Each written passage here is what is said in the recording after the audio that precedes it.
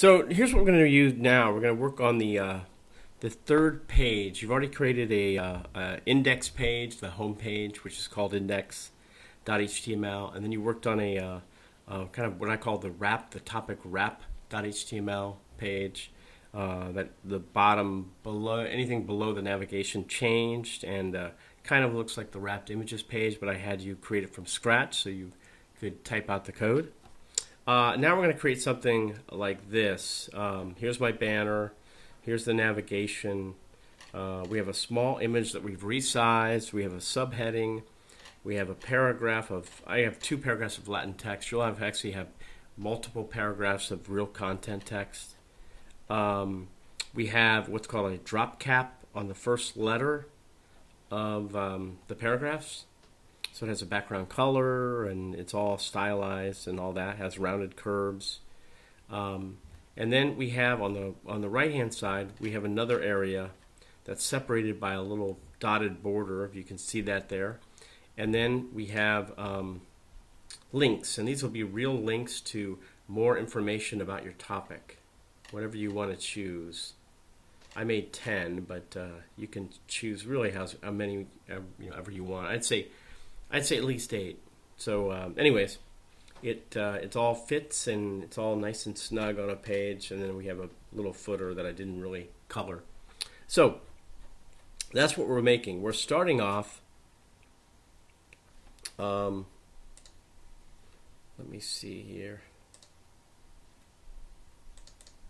We're starting off with this. This is what, again, you saved a page for each of your 4 pages from your index when you first made the banner and the navigation. And we're starting out just like this. So you should have an empty page below the navigation, but it's holding the topic banner, whatever you made, and it's also holding the horizontal navigation. Now I have, home and about, portfolio, and you only have 4 or 3 links to your pages unless you're going to make more pages, and you can do that if you want. So to get started on this, we're going to go into Text Wrangler. I'm going to make a video for the HTML and then make a separate video for the CSS. So here's what I have so far, and here's what you have. If you go in the HTML, you have your banner, and then you have your navigation. Oh, let me get rid of this here. I think that's what you have. You have a UL, an unordered list, and then you have links that are all in a horizontal row. And the reason they are, here's your closing of your UL tag, here's the closing of the body and the HTML. And then the CSS, you have just for, oh, I got more stuff in here. Just for the body, let me get rid of everything here. Bear with me.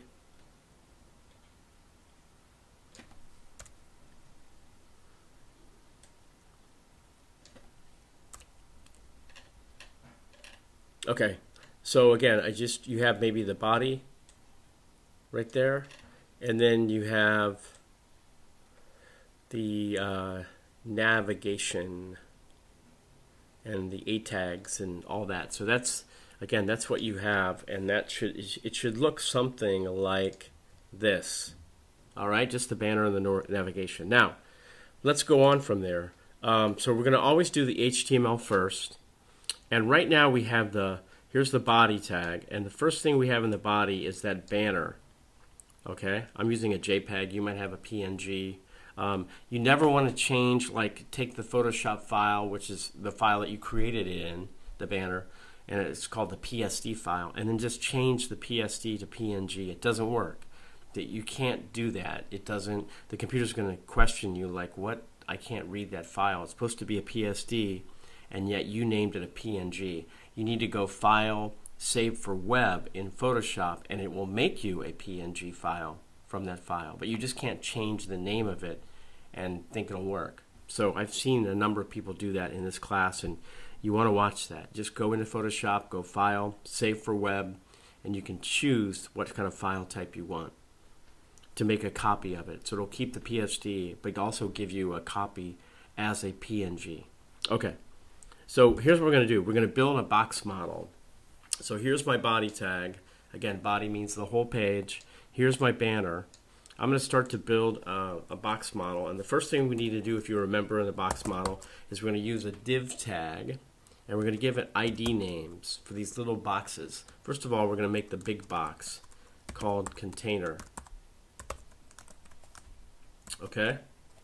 And the container is going to hold everything on our page, so it's the first thing that goes just after the body, just inside the body tag, right here. And then we're going to scroll down, and here's the closing of my body right here. We're going to close off that container. So it's a slash before the word div. Okay, and that closes the container box. Now, what we're going to do is we're going to build little boxes inside this larger container box. And the first thing we're going to do is we're going to build a banner box to hold your topic banner. Div ID equals banner. Okay? And again, right below the banner tag, the image tag holding the banner, we're going to close off that box.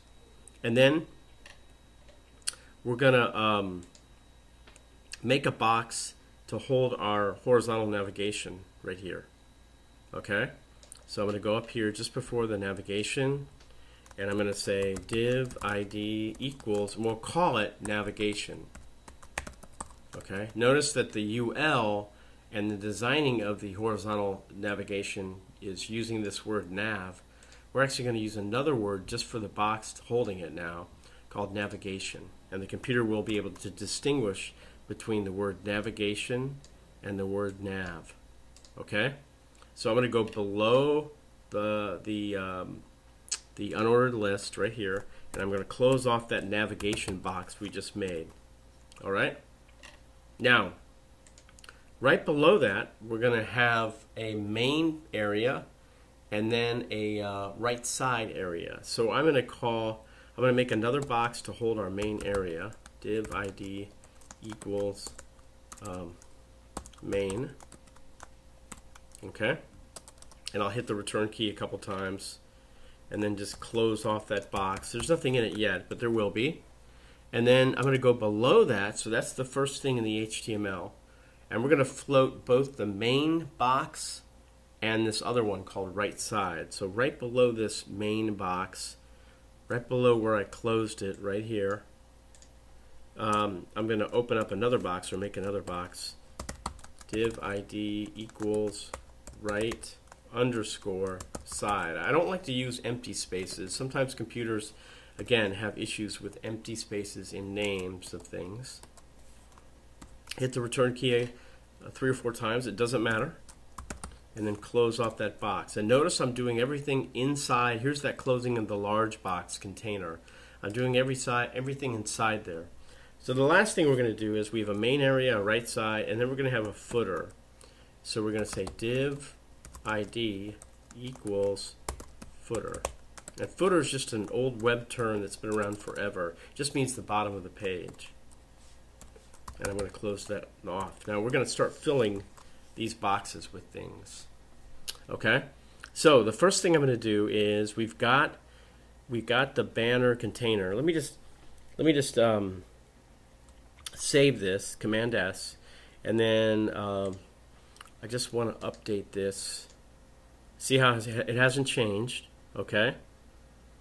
And again, we're going to do all the HTML. Now, as we do the HTML, don't really even look at this yet. You know, wait till we've put in some CSS, and then it will start to lay out properly. Okay? So when you're writing this and you're thinking, oh my gosh, this is an issue, don't consider it an issue yet until we add CSS to really make those boxes a certain width and all that. So go back to my coding here. We're going to go into the main area. And if you look at the page that we're creating, so we're going to deal with this area right here. We have an image. We have a subheading. That could be maybe an H1, H2 tag. And then we have paragraphs. We have 2 paragraphs of Latin text. And you'll replace this Latin text with real content text. But we're going to put this stuff in the HTML in the main area first, and then we'll put an unordered list of links and then design it, you know, in the CSS. So let's go ahead and do that. So I'm going to go in the main area. Here's my cursor just blinking there. And I'm going to say img src equals, and that's my image tag that I'm going to place there. And eventually I'm going to float that thing. So I need a class name for that image. So the computer will only recognize this name as this particular image. And that way, if I have other images on the page, I can do different things with them. And I can separate out this image with this class name. So I'm going to say class equals pick1. Okay, and again, it says pick one. The computer will go, oh, pick one. You mean this specific image right here. Okay, what do you want to do? And every other image on the page will not be affected. Okay, that's what's so important and so powerful about that. So I'm going to hit my return key. I've placed my image. I haven't floated it yet. That's CSS. And I'm going to put a subheading. So I'm going to say H1. Doesn't matter which H's you use. Oops, sorry. And I'm going to say place subheading here. Really heading, but I'll say subheading. And I'm going to close it off. And again, you can use any H tag you want, H1, 2, 3, up to 6. Because in CSS you can tell it how big to be anyways. It doesn't matter. Now, we have that. And then I'm going to hit the return key, and I'm going to put 2 paragraphs. Now, again, I'm going to, I myself are going to place Latin text there. So I'm going to do the P tag, hit the return key a couple times, close off the paragraph just like that. And I already have Lipsum opened. So I can go to Lipsum, and again, you're going to have real content text. But you can use, you know, Latin text for a while you maybe watch this video, and then just replace the real text with the Latin text with real text. So I'll go back to my coding. I'll paste the Latin text like that, and again, we have 2 paragraphs. So I'm going to highlight everything in the Latin text, and then I also want to include the P tags in that. Copy it, put my cursor, and I'm still in the main area. Paste it again. So this way I have 2 paragraphs. All right? And that filled up that area. Now if you look at it, again, it's not going to be pretty. Okay? It doesn't even know where the image is. So I'll find an image. We don't even have the name of the image here. So I will look for that. Give me just a second here.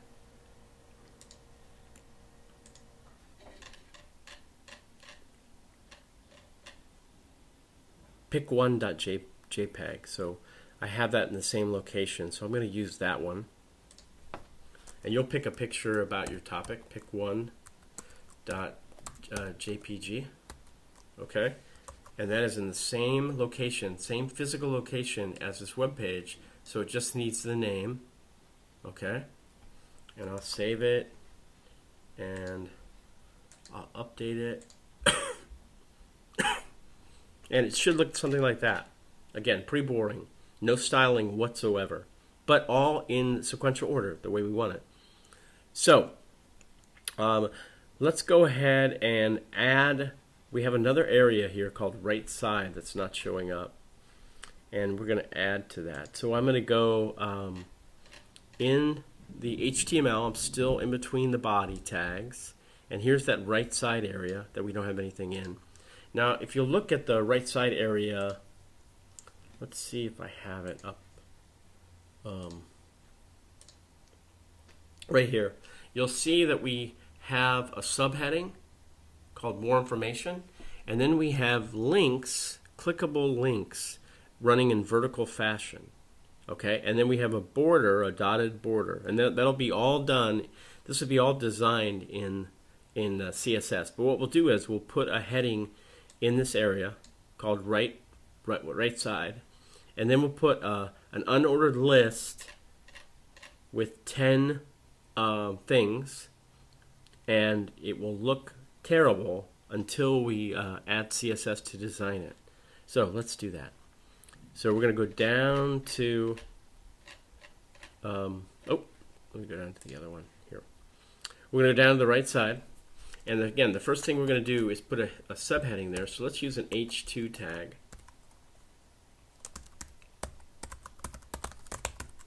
And I'll just say subheading here. You're going to, or I'll say more information.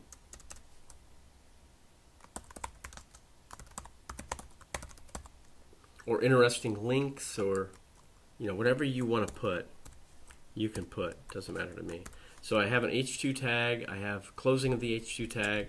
Again, I'm inside the right side box, and then I'm going to do an unordered list. So it's UL that tells the computer I'm going to make an unordered list, and then I'm going to make an unordered list that's clickable. So I'm going to make one list item with an A tag inside of it, and then just copy and paste that 8 or 9, 10 times, and change things out. So LI, and then A, and A ref, and then equals, and we're going to put the number sign in the quotation mark until we have a specific page to go to, or web address to go to.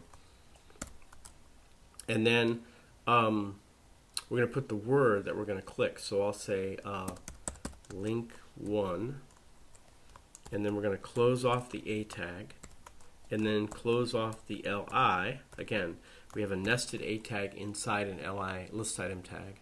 Okay, so we have one done. And now the one thing I didn't do, what I always like to do is, let me go down here and close off the UL before I forget. Okay, I always like to open a tag and close it just to make sure to remember that I closed it. But here's one of the links already done. I'm going to highlight it and copy it, and then hit the return key and keep going, Command V, and pasting.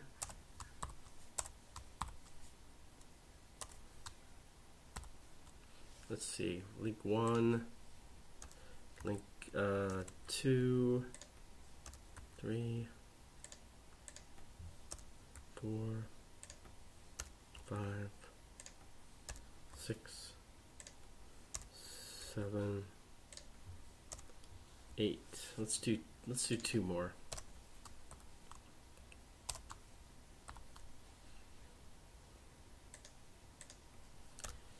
9 and 10. There we go. Okay, so then we have 10 links all set to go. Now again, if I save this and then open this in a browser, you'll see that is in no way looking like I want it to look. Okay? But the next video, we will design all of this and get it looking just like this. Okay? So that is in the next video. Thank you.